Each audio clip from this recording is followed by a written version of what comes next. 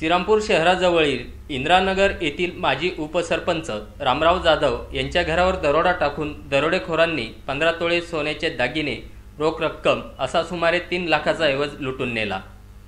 गुरुवार दिनांक 17 ऑगस्टला पहाटे 3 वाजेच्या सुमारास ही घटना घडली। दरोडेखोरांनी घराच्या मागील बाजूच्या दरवाजाचे कडी कोंडा कटावणीच्या सहाय्याने तोडून चोरट्यांनी घरात प्रवेश केला। गाढ झोपेतील पती पत्नीला उठवून कपाटाच्या चाव्या मागितल्या। चाकूचा धाक दाखवून गप्प बसण्यास सांगून आरडाओरड केला तर मारून टाकण्याची धमकी देत हा ऐवज लुटला।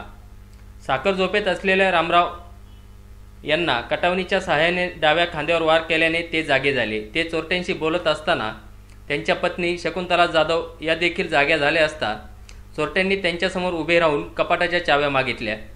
त्यांनी मुलाजवळ चाव्या असून तो बाहेर गावी गेल्याचे सांगितले। चाव्या न मिळाल्यामुळे एका चोरट्याने कटावणीच्या सहाय्याने कपाट उघडून कपाटातील रोख 7,000 रुपये व सोन्याचे दागिने काढून घेतले। सिरसगावचे सरपंच अण्णासाहेब गवारे यांना दरोडा पडल्याचे समजताच त्यांनी श्रीरामपूर शहर पोलीस ठाण्याशी मोबाईलवरून संपर्क साधला।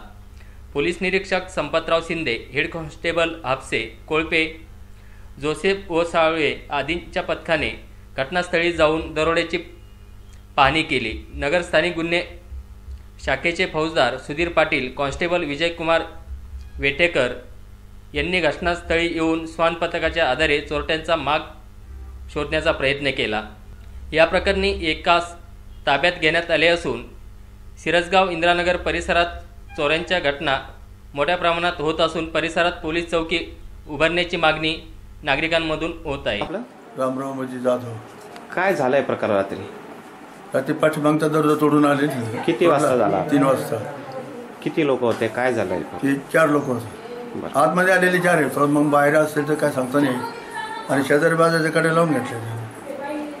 दरवाजा तोडून आत आले, एक गज मारला, उठून बसलो तर त्यांनी लगेच चाकू लावून जागच्या जागेवर बसवलं। मग कपडे बिपडे तोडले। किती लोक होते आपल्या घरामध्ये? आम्ही 2च दिवस। काय ऐवज गेला? काही रोख वगैरे गेली का? गेले 5-6 रुपये गेले ना, आणि 10 तोळे सोनं गेलं। कुठं मार लागलेले नेमकं आपल्याला? कुठं कुठं मारले? डाव्या खांद्यावर।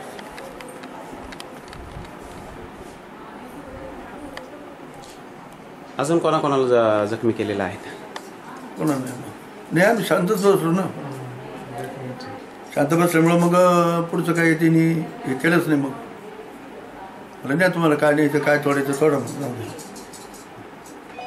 काही ओळखीचे होते का त्याच्यामधले? काही चेहरे वगैरे का किंवा तोंडाला काही बांधलेलं होतं? तोंडाला बांधलेलं होतं ना, मग त्याच्यामुळे तर नाही ओळखलं जात ना। किती वाजता हा प्रकार घडला? 3 वाजता। पोलिसांना किती वाजता आपण खबर केली? पोलिसाला पोरांनी फोन लावला असं 3:30ला फोन लावून गेला। किती वेळ? मारल्यानंतर मी उठून बसले खाली अशी सोफ्याजवळ।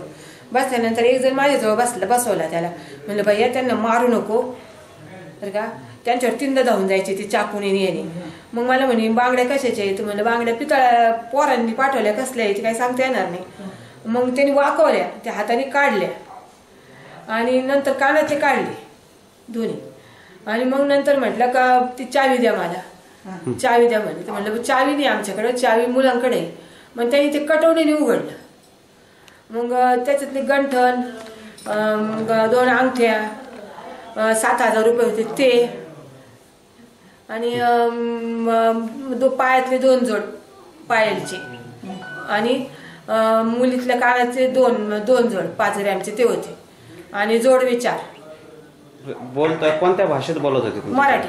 का की त्यांनी ना एक जण तो तिकडं होता ना, ते कटवणीने उघडलं त्यांनी तिकडचं ते घेतलं सगळं, आणि नंतर इकडचं उघडायला आले तर म्हणलं आमचे कपडे त्याच्यामध्ये, दुसरं काही नाही। मग ते पण उघडलं ते। विजन प्लस न्यूज साठी सायरा सय्यद, श्रीरामपूर।